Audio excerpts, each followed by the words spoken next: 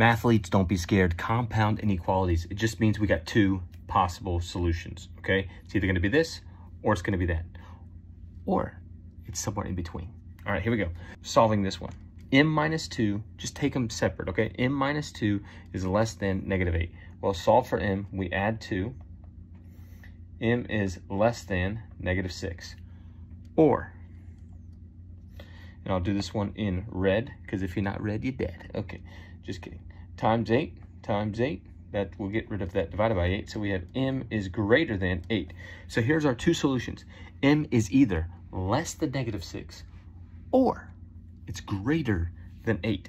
So less than, I'll do it in blue, less than negative 6, we circle it and we go to the left, or it's greater than 8, so we circle it and we go to the right.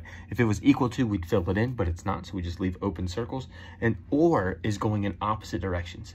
And comes together. Or, and. Do it with me. Or, and. Or, and. Or, and. You're welcome. Do it in all your math classes. Tell your teacher, hey, Nate just told me to go or, and. See you next time.